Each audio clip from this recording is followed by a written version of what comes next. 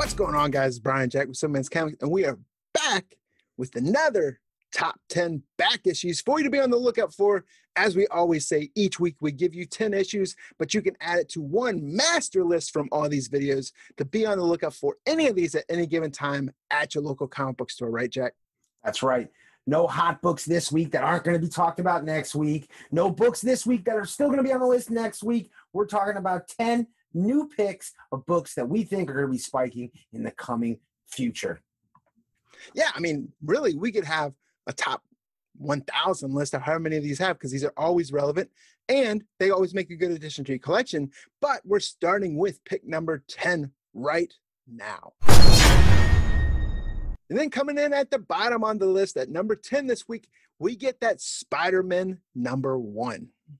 Yeah, this is a book to pay attention to. Now, we've talked about this with previous lists, but if you're new to watching this show, something to note is we write these lists weeks and weeks in advance. So this was a book that really we were highlighting it before the Miles explosion really hit.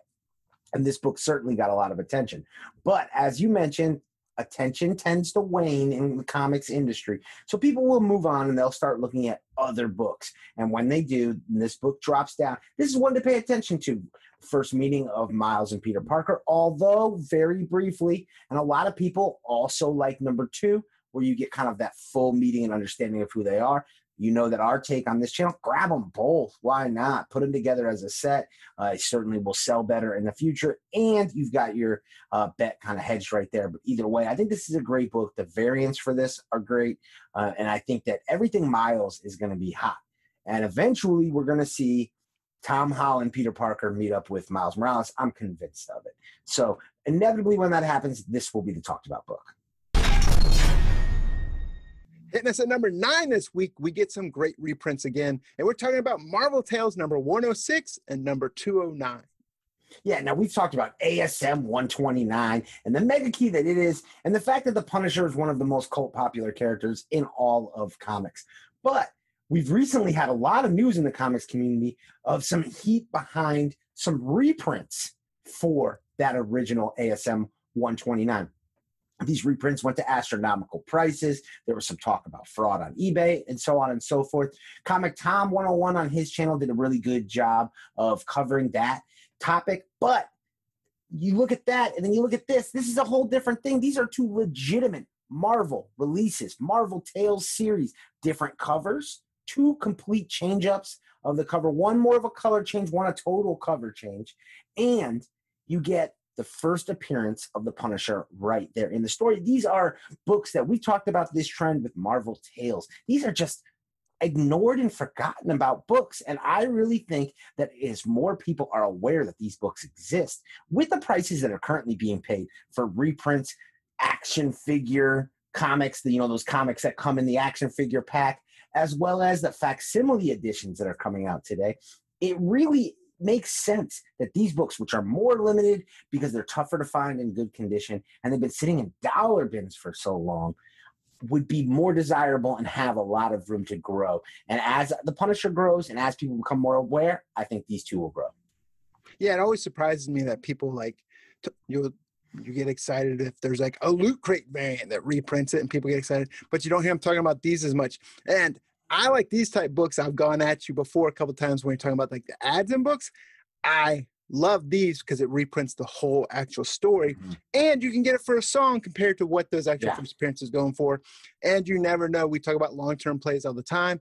These are great ones to pick up cheap, throw them in a long box, and as that popularity gains and the prices for that actual first appearance goes up, this is a great one to have in your collection. Coming at the 8th spot this week, we get Spectacular Spider-Man #1. This is one book. When I first got back into comics, I was trying to look for alternatives for mega keys that I couldn't afford. I like this one because it was a chance for me to pick up a Spider-Man #1 for a very affordable price. Yes, it came out in that age when there's a lot of printed, but we always know that doesn't really mean the whole thing. Yeah, I could just sit back, Brian. I don't have to say much because you honestly said it all. The fact is, this book is on this list for the exact logic that you, as a comic buyer, implored. I really think that that's something that more and more people are going to do, specifically when it comes to Spider-Man. You're out of reach with a Spider-Man 1. You're out of reach with an Amazing Fantasy 15. That's everybody's kind of mega grail. But to many of us, you'll never reach it. And so you look for these other books that can kind of give you that feeling. Spectacular Spider-Man, those are a name and a word that go together and have always kind of fit almost as much at least as Amazing Spider-Man has. So I look at this book and say this is a great alternative key, a great book to pay attention to. Print runs be damned. And again, it also comes down to condition. But here's the thing, Brian, and you always got to pay attention to this. We are one movie being titled The Spectacular Spider-Man away from this book being one of the most desirable books in the hobby. And you can just never rule out those things or predict when they could happen. Yeah, and that's more news now. Pick it up now before it ends up on those top 10 hot 10 lists later on when it's spiked. Coming in next on the list this week, we get that Uncanny X-Men number 282. This is a book that kind of took off a little bit during a couple of those X-Men movies when they rumored that Bishop was going to be in there, but we saw how that played out. So you often hear right now people talk about Bishop, and they have that bad taste in their mouth. But, Jack, you always remind people, hey, not so fast, right? Right. And you want to talk about books with a high print run. Whew, we're talking about one here. But I like to look at trends of popularity, and I really think that they're duplicatable. So you mentioned that this book got popular when Bishop was to show up in the X-Men film. Now, look, we can immediately start talking about how terrible that appearance was, or the casting, or how the character looked, or his role in the movie. Certainly, we can talk about the 5-minute role. Right. We can talk about all of that. But think about the lead up to that. If you weren't in comics at that time, just to give you kind of the 411 on that situation, he was kind of the hot character of that movie. And because of that, I think that can happen again. Fast forward to today, it's kind of the book when people talk about undervalued X-Men keys that all of the newer collectors and speculators who you see on Instagram and YouTube, they tend to bring up. So it's the one that I think will repeat what happened in the original X-Men film with the new MCU, but in Feige we trust, I believe deliver a. I think that he is essential to the diversity of the X-Men, which are already a story of diversity and inclusion. So I think that definitely this is a character that's got some legs. Look out for that first print. Look out for that second print. Then coming midway at the list at number 6, we get that DC greatness with Commandi number 1. Yeah, now this is an interesting story. You're talking about a book that is kind of a ripoff of Planet of the Apes a bit. It was DC Comics' kind of take on that, but it's got art by the great Jack King Kirby. So this is a book that has kind of always been cult popular. You've always seen, especially Commandi number 1 has always kind of been a book that the old school comic heads wanted in their collection. But what we have not seen is the new school comic collectors jumping on board with this property. And there are two things that really stuck out to me. Number one, when they redid a Commandi series from DC Comics, it got solid reader buzz, and it had these really cool variants by none other than Kevin Eastman, who grew up a huge Commandi fan. But on top of that, think about where we're going with HBO Max, and I've brought this up several times on several programs on the Simpleman's Comics YouTube channel, that with the Joker movie, it changed everything. DC can now play on properties that they've never touched on. They can go outside of their typical universe, and with HBO Max and Bad Robot, they have a platform to do kind of some out there properties. I would not be surprised to see a Commandi movie on HBO at all. Yeah, and it doesn't have to be a movie. Like you said, it could be a show. They have definitely different avenues. Or who knows, they might do some type of anthology show, and you could get like a 10-minute freaking mini film, and you never know. And it's just a great book to have in your collection. Just like you said, Jack Kirby goodness. Yeah. It's one of those classic keys, and I think it's a blue chipper that you just never know about, and it's just cheap enough to make it a great buy.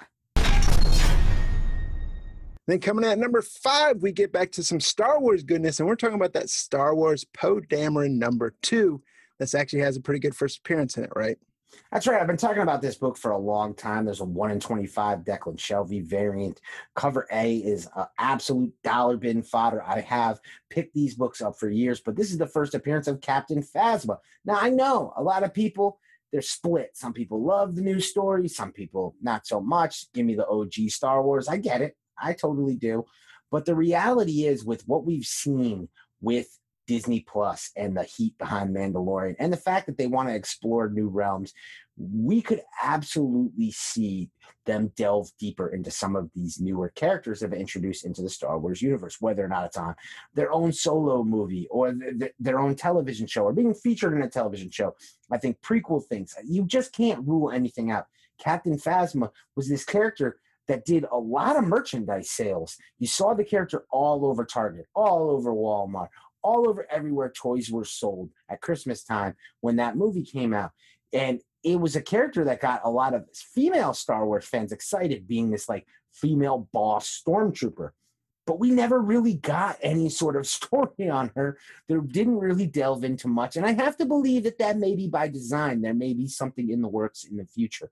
So the point of this show is, again, we're not reacting to what's hot yesterday. We're not talking to you about Clone Wars #1. We're talking about the next book like that, and we're looking at Poe Dameron #2 as a book that certainly has that possibility. Yeah, and I mean, this could be, I always look at it as, hey, what our generation and the newer generation, I see this also like this new generation could be their Boba Fett, as far as we know. Absolutely. And hitting the list at #4 this week, we get another trifecta for you. We've talked about this on previous videos, but we're hitting it in this top 10 back issue list. And we're talking about Ninja Turtle, that current IDW run. We're talking about issues number 101, 102, and 105. Yeah, we may have talked about this on other programming, but we needed to bring it here to the list because, again, this is a growing list.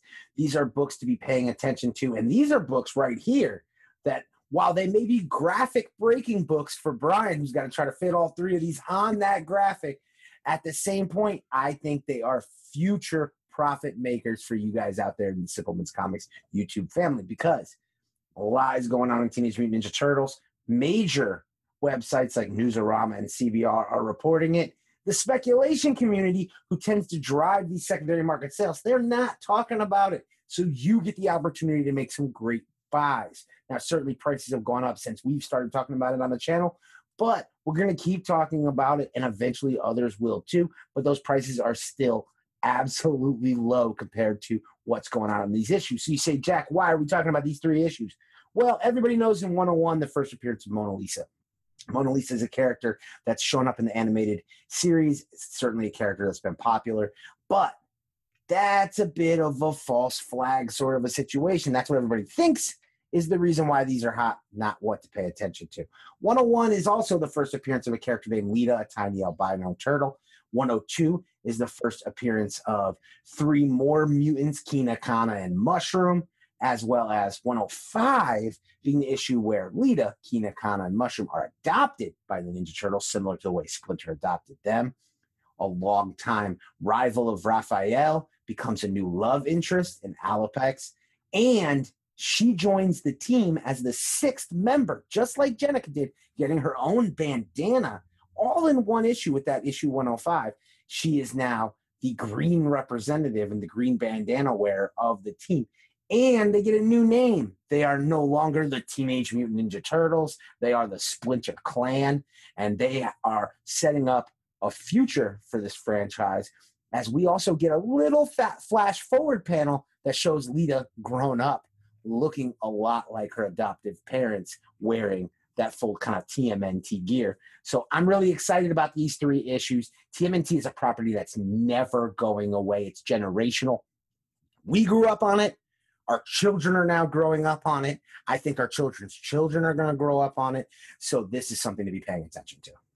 Yeah, it's funny that flash forward panel you're talking about. I look at her like I came to chew some bubble gum and kick some ass. No, I'm almost out of bubble gum. But a little Roddy Piper. Yeah. So, yeah, great issues. We talked about it a couple times, and it's kind of like that teacher when you're doing a review for a test, and the teacher keeps stomping on the floor, saying, "Hey, this is going to be on the test." We kind of feel that way with these issues, but buy what you like. Absolutely.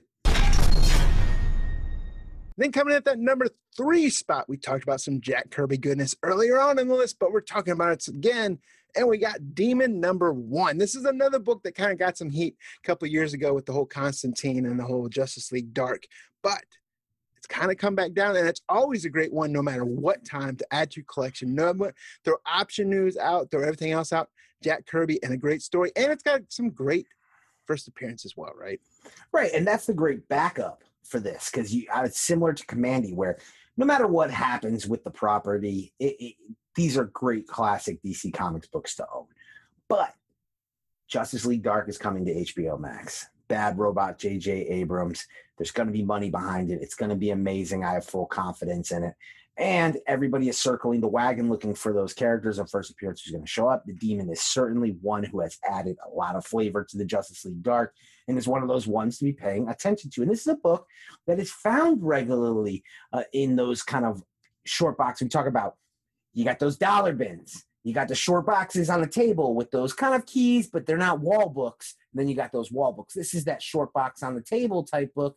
You find them for $5 in mid-grade. You find them in $20 to $60 in that higher type grade when we're talking raw. But no matter what grade you're talking about, I think this is a good buy. I'm real bullish on Justice League Dark. I like what DC can do with HBO Max. And like you mentioned, you got that blue chip backup, the fact that this is some Kirby goodness that's always going to be relevant in the hobby.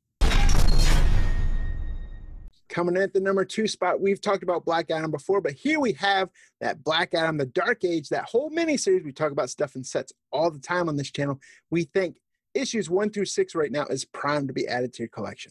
Yeah, a lot of people pay attention to #1 because it's got that nice, sexy #1 right there, right? Sleek, slim. It's real easy on the eyes, and it's the book that kind of gets everybody's attention. And certainly that 1 in 10 Alex Ross incentive for #1, that's a mega key, because you look at that book as a variant there. It's really like the first big major artist on a Black Adam variant. So I think that's always going to be a book of importance. But we talk about a lot of reader buzz on this channel as well, Brian. And this story right here is really the first modern story we get of Black Adam. Coming off of his appearance with the JSA and Jeff Johns kind of bringing him into the modern DC universe. And this kind of miniseries, if you look at what happened from the JSA run all the way through the New 52, Jeff Johns made Black Adam an important part of the DC universe. And this is kind of like part of that. And I think going forward, when we see Black Adam played by The Rock, I think Dwayne Johnson playing Black Adam is quite possibly the most marketable thing in comics. And people still are sleeping on Black Adam. And there's just not a lot of spec plays when it comes to this character. His first appearance is really not a book to pay attention to. It's Golden Age. It's astronomically expensive. People are chasing that first Silver Age book. They're chasing the first time he fights Superman. They're chasing a lot of various different books, but this is a modern age series that really tells his solo story. And it's important to remember that Black Adam movie is a solo movie. I think this is one to pay attention to. This is a set you can pick up regularly right now for about $20 for these 6 issues. If you buy these issues individually, you can find them in dollar bins. You certainly can find them for cover price each.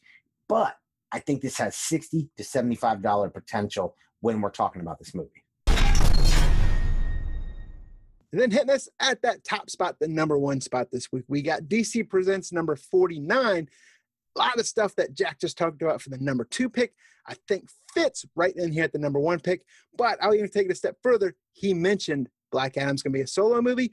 I think you pick this up now. This sets you up past that solo movie because no news has been mentioned about Black Adam and Superman. Here you're going to get Black Adam, Superman, and Shazam. I think this could tie into a potential storyline for that movie beyond that solo Black Adam movie. Yeah, I hinted at this book when we were talking about the last issue. And here's the thing. We've heard so many rumors that not only has Dwayne "The Rock" Johnson become one of the biggest actors in Hollywood, but he's also one of the biggest power players.